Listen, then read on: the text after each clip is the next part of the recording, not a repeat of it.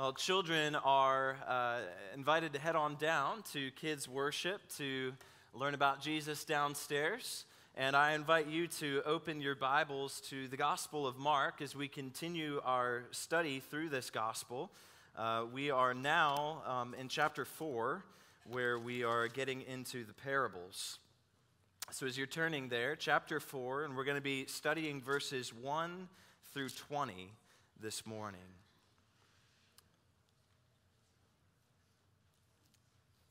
Mark 4, verses 1 through 20. Let me read this for us.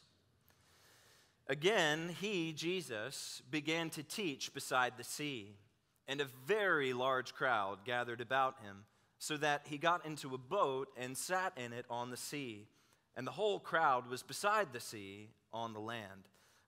I love that he clarifies, the crowd wasn't in the sea, by the way, they were on the land. Verse 2. And he was teaching them many things in parables, and in his teaching he said to them, Listen, behold, a sower went out to sow, and as he sowed, some seed fell along the path, and the birds came and devoured it. Other seed fell on rocky ground, where it did not have much soil, and immediately it sprang up, since it had no depth of soil. And when the sun rose, it was scorched, and since it had no root, it withered away. Other seed fell among thorns, and the thorns grew up and choked it, and it yielded no grain. And other seeds fell into good soil and produced grain, growing up and increasing and yielding 30-fold and 60-fold and 100-fold. And he said, He who has ears to hear, let him hear. And when he was alone, those around him with the 12 asked him about the parables. And he said to them, To you has been given the secret of the kingdom of God. But for those outside, everything is in parables, so that they may indeed see but not perceive, and may indeed hear but not understand, lest they should turn and be forgiven. And he said to them, Do you not understand this parable? How then will you understand all the parables? The sower sows the word, and these are the ones along the path where the word is sown. When they hear, Satan immediately comes and takes away the word that is sown in them. And these are the ones sown on rocky ground, the ones who, when they hear the word, immediately receive it with joy. And they have no root in themselves, but endure for a while. Then, when tribulation or persecution arises on account of the word, immediately they fall away. And others are the ones sown among thorns. They are those who hear the word, but the cares of the world and the deceitfulness of riches and the desire for other things enter in and choke the word, and it proves unfruitful. But those that were sown on the good soil are the ones who hear the word and accept it and bear fruit. 30-fold and 60-fold and 100-fold. This is God's word. Father, as we look at these words, we ask that the Spirit would be our teacher. We ask that you would help us to understand and to apply what Jesus has here for us, as we pray in his name. Amen. Well, we're getting into Jesus' most famous teaching in this section of the Gospel of Mark. If you ask people what their favorite teaching of Jesus is, most likely you'll hear them say, well, I really love the Sermon on the Mount, or they'll probably say, I really love the parables of Jesus. Jesus taught in many different ways. There was never a teacher like the Lord Jesus, and there never will be another teacher like him. He taught in many different ways. Up to this point, he has, in the gospel, taught in a didactic, logical, linear way with arguments, sort of like we preach today. But at other times, he also taught using stories. And sometimes he taught using parables, like we're looking at this morning. Now, the use of parables did not originate with Jesus. The use of parables goes way back to the Old Testament times. But though they didn't originate with him, he certainly mastered them. There was never anybody who could use parabolic teaching like Jesus. And this morning, we're looking at the parable of the sower. And this is an important parable because he tells us in verse 13, if you take a look at verse 13, he tells his disciples, "Do you not understand this parable? How then will you understand all the parables?"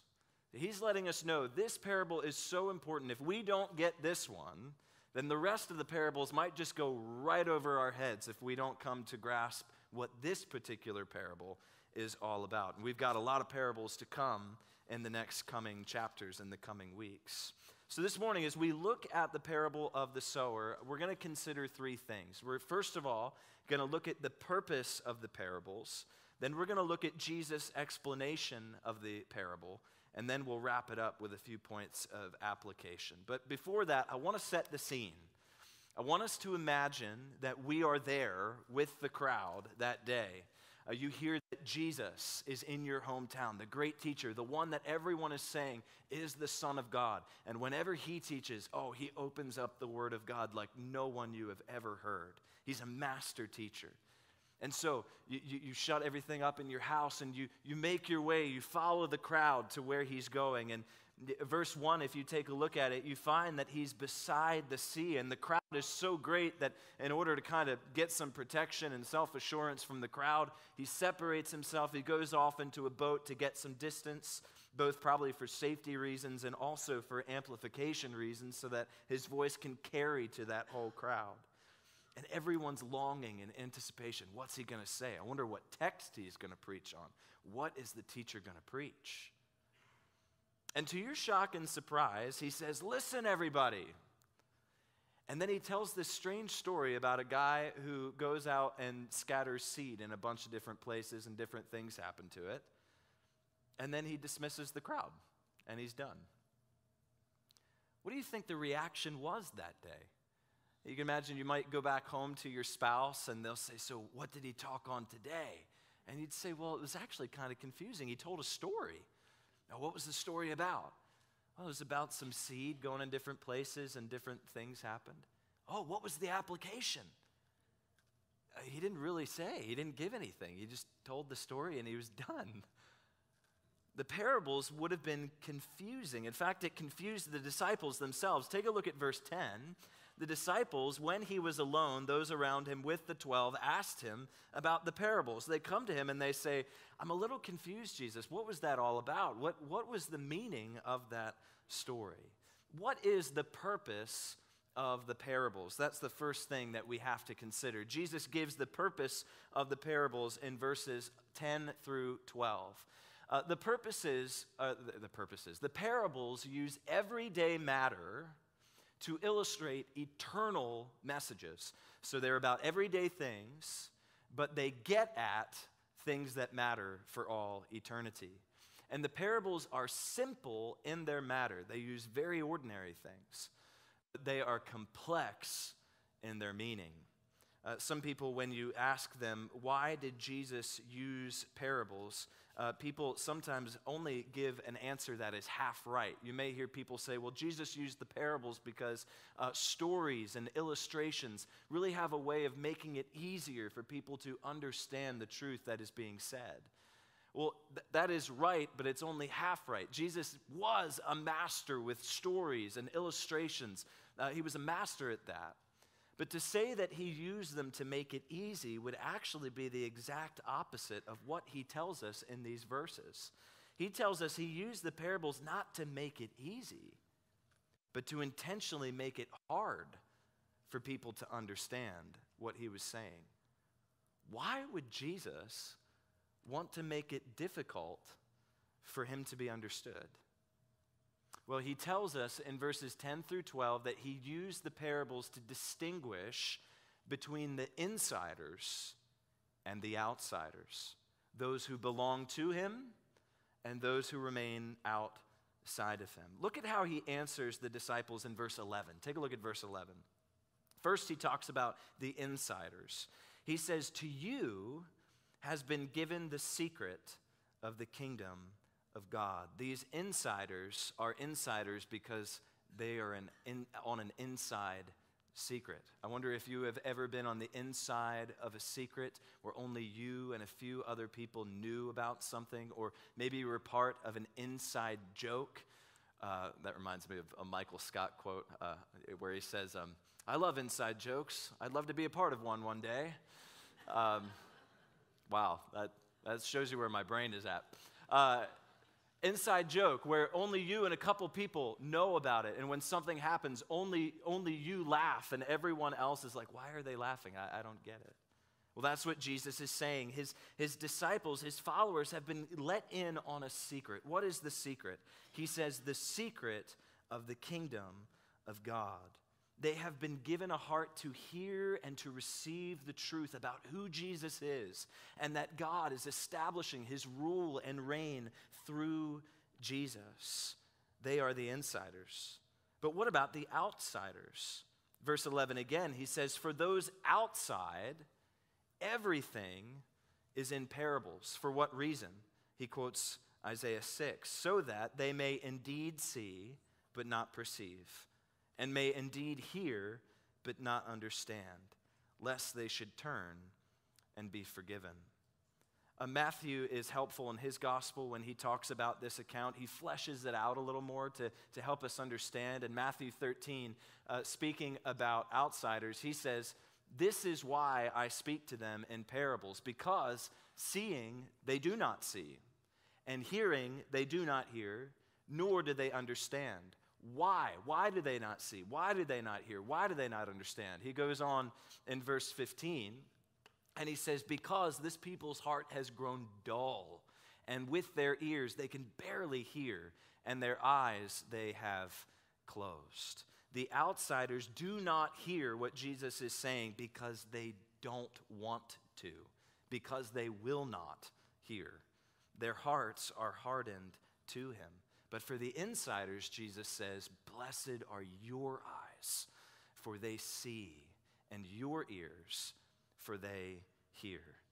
I don't know if you experienced it in school. I do. I remember the hearing test that they gave when they gave you those headphones, and they sent different tones into one ear or the other. And if the tone was in your right ear, you were supposed to raise your right hand. If it was in your left, you're supposed to raise your left hand.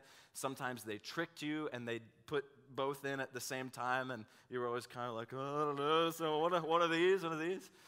They're testing to see whether you can respond to what you are hearing. And that's what Jesus is saying the parables are. The parables are a spiritual hearing test for our hearts. He gives the gospel, and it's a test to see, will you listen? Are you responding, or is your heart hardened? That's why he ends the parable in verse 9 saying, he who has ears to hear, let him hear. Are we hearing with our hearts the gospel message? Are we passing the hearing test? Well, that's the purpose of the parables. Jesus goes on to give the explanation of the parable. If the parables in general are a spiritual hearing test for our hearts, then the parable of the sower is a test of the spiritual soil of our hearts, testing the soil of our hearts. I was very happy to discover this week that Jesus just tells us exactly what the parable means, verse by verse, thing by thing. I was like, okay, I'm going to be okay. All I have to do is explain what Jesus is saying here. So let's track with him. He starts with the sower. Take a look at verse 14. Verse 14, the sower does what? The sower sows the word. What is the word that the sower is sowing? The word of God, the gospel, the message of who Jesus is. And notice, in this parable, there are many different types of soils. But how many kinds of seed are there? Just one seed. And you'll notice that this sower, he doesn't seem to really care where that seed goes.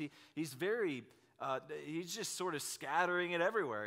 He's a kind of a crazy farmer. We'll put some on the path. Oh, there's some rocks. We'll put some there. We'll put some among the thorns, and we'll stick some in the good soil too. He doesn't really care where it goes. He just throws it everywhere. The implication being, the gospel is one message that is for all people, and it needs to go everywhere.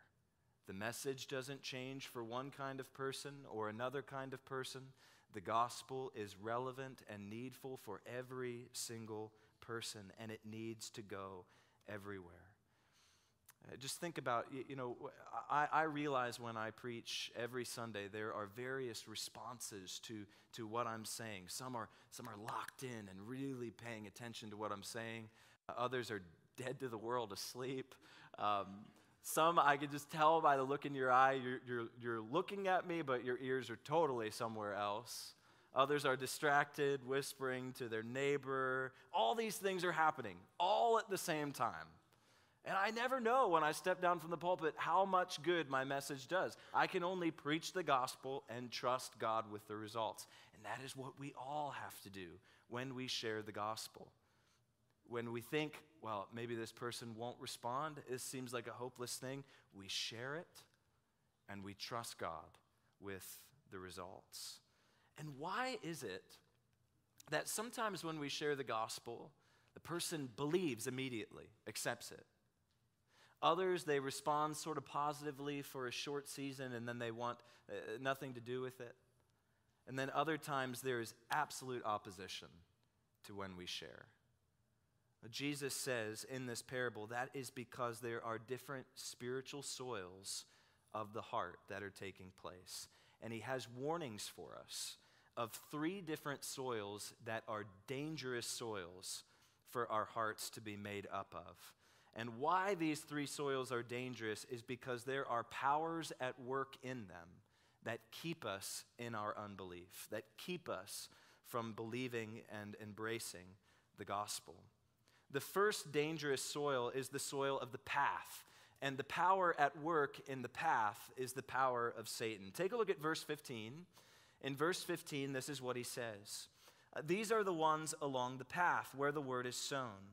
When they hear, Satan immediately comes and takes away the word that is sown in them. These folks actually never really hear the gospel at all. It's said to them and their hearts are hardened. They're completely opposed. And for what reason? Satan is actually at work.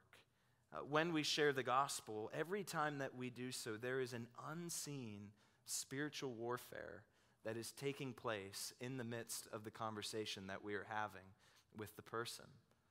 Paul told us about the spiritual warfare in 2 Corinthians chapter 4, verses 3 through 4. He said, even if our gospel is veiled, it is veiled to those who are perishing.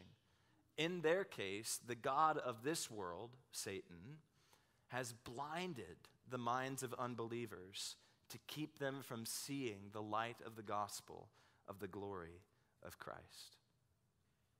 Every time that we share the gospel with someone, we need to be doing 2 things. We need to be praying 2 things. On the one hand, we are praying for the person to be receptive, but we're also praying against something. We need to pray against the spiritual forces of darkness that would keep them from being receptive.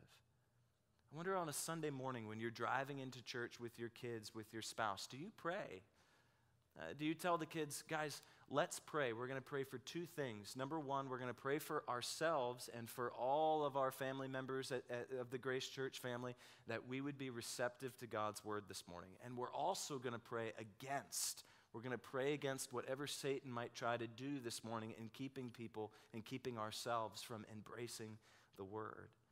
When you go out to have a conversation with your unbelieving friend, do you pray for them to receive and do you pray against the schemes of Satan?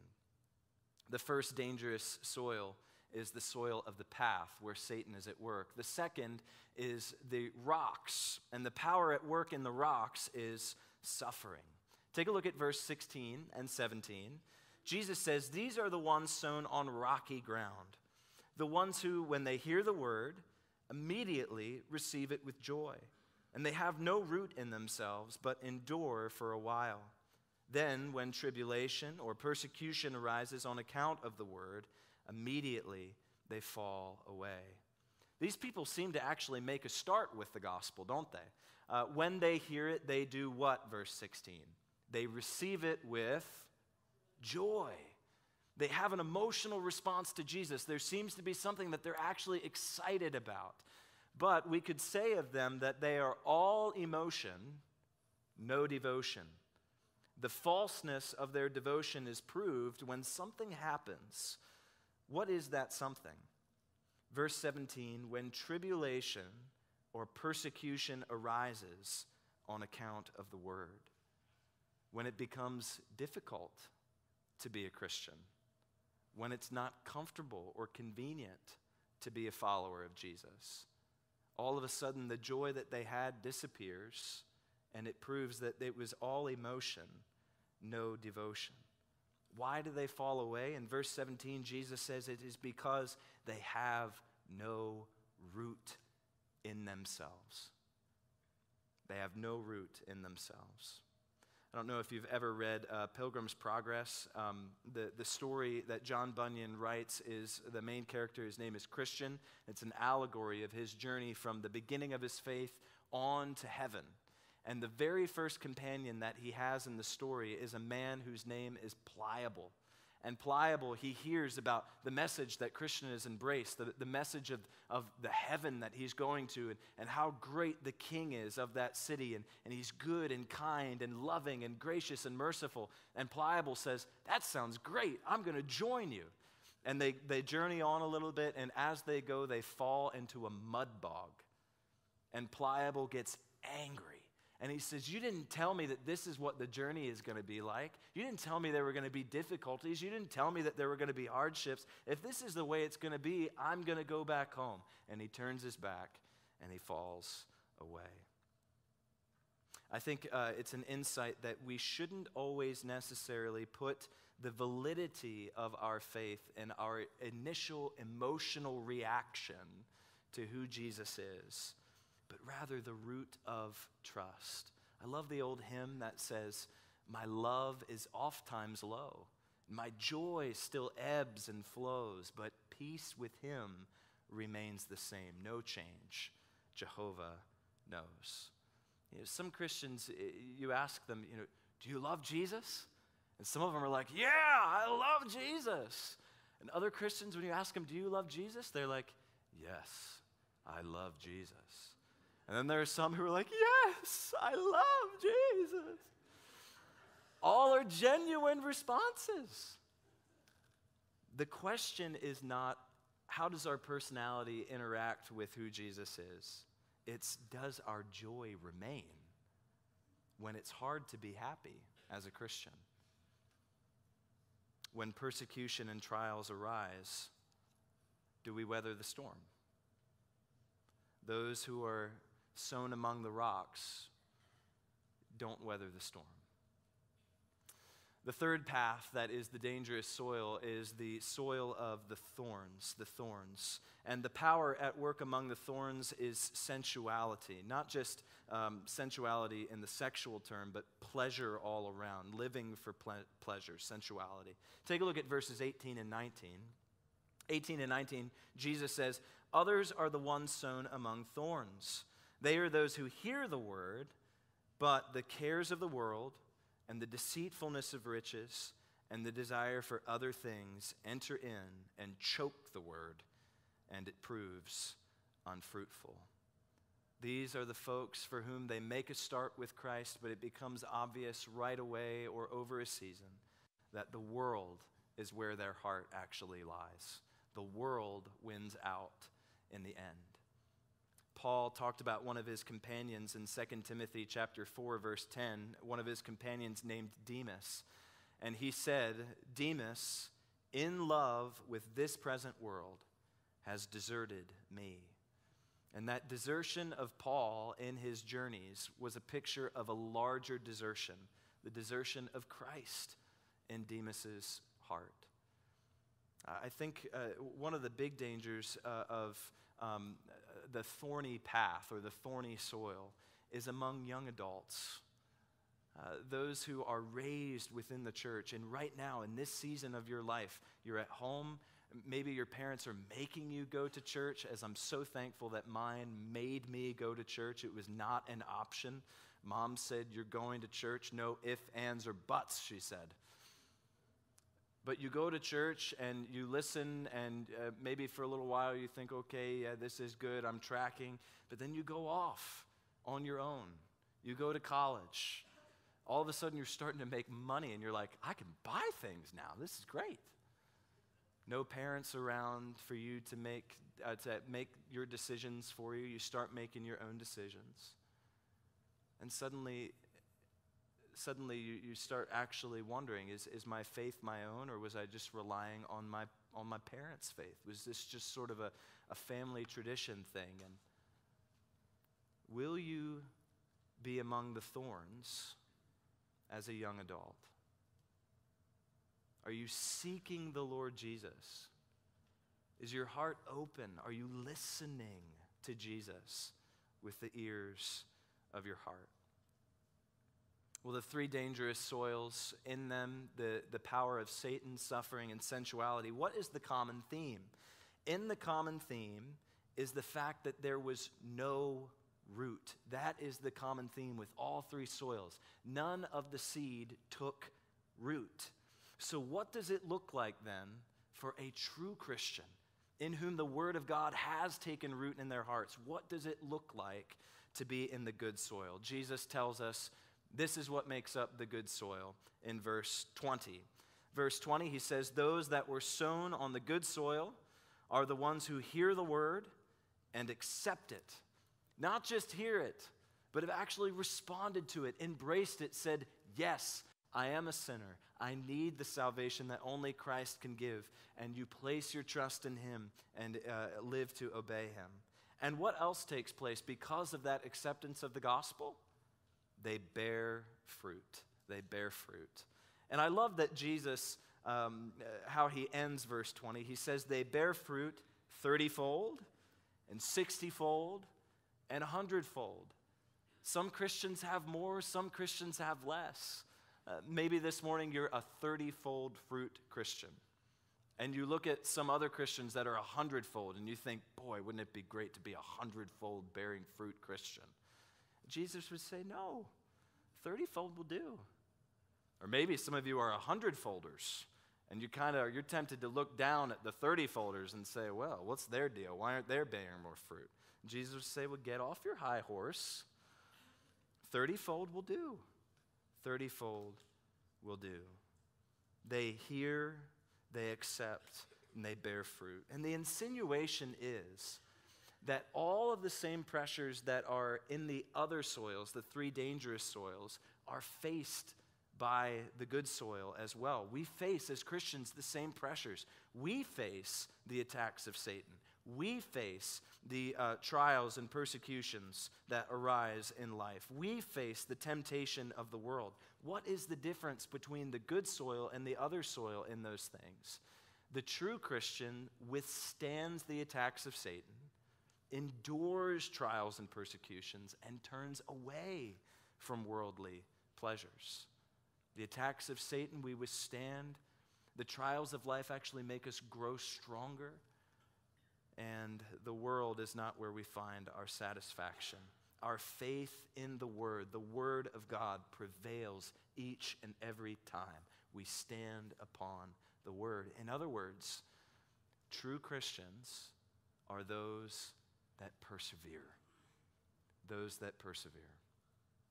So let's apply it. I think in application of this parable, there are two questions that I want to pose to you this morning. Number one, is your heart passing the hearing test of the gospel? Are you actually hearing in the depths of your heart the gospel and responding? Are you having a heart response to Jesus?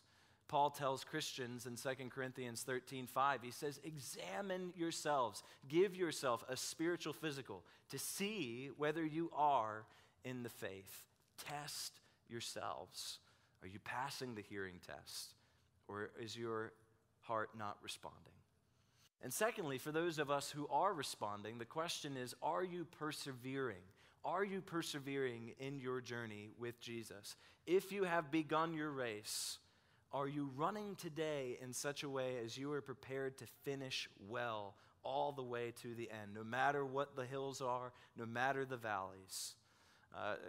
Paul writes in Colossians 1:23, continue in the faith, stable and steadfast, not shifting from the hope of the gospel that you heard. Well, I just want to end by pointing you to Pilgrim's Progress one more time. This is at the very end of the second part of his story. At this point, Christian is almost at the end of his journey. He's almost reached heaven.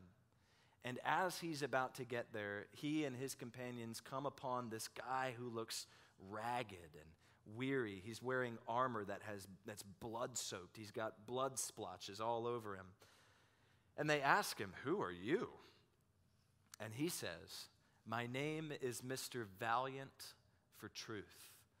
And he tells them of all the different trials and persecutions and battles that he has fought through and withstood, and how he has persevered to the end. And they notice that Mr. Valiant for Truth is holding this manly sword. This is one of the manliest swords you've ever seen. And they say, "Can we see your sword?" And he hands it to him, and this is what he says. The sword is an allegory for the Word of God, the Bible. He says, "Let a man have one of these blades with a hand to wield it and skill to use it, and he may venture upon an angel with it. Its edge will never blunt, and it will cut through flesh and bones, soul and spirit, and everything. The Word of God will help us prevail." And the trumpet then sounds, and Mr. Valiant is called. It's his time to go into heaven.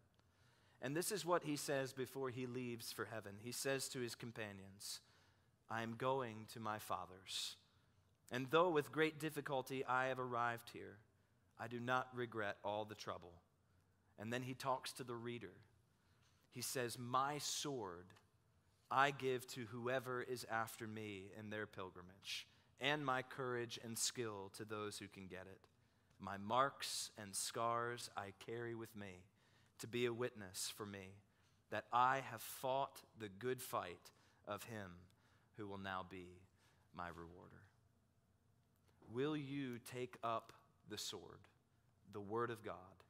Will you have the courage, as Paul did, to fight the good fight, to finish the race, to endure to the end? Will your heart be made up of the good soil that hears the Word, accepts the Word, and bears fruit? Will we persevere? Let's pray. Father, we are thankful that the gospel is one message for all mankind. It is a message that goes to each and every one of us, and the test for each one of us is, are we listening? Lord, we pray for those that we know whose hearts are made up of the soil in the path, the soil among the rocks, the soil among the thorns. God, we pray that we would have the perseverance and the boldness and the help to keep sharing the gospel with them, even though it seems hopeless. And we pray that your Spirit would, in good time, turn their hearts into good soil. Lord, that is the soil that we long our own hearts to be made up of. And we pray if we are 30-fold Christians bearing minimal fruit, that we would not be discouraged, but keep on keeping our eyes on Jesus. And keep us who perhaps are 100-fold Christians this morning from getting a big head. Keep us humble. Help us to keep on in all the trials and persecutions, all the pressures that we face, just to keep on keeping on, persevering, holding fast to the word of hope that you have given us. We pray these things in Jesus' name. Amen.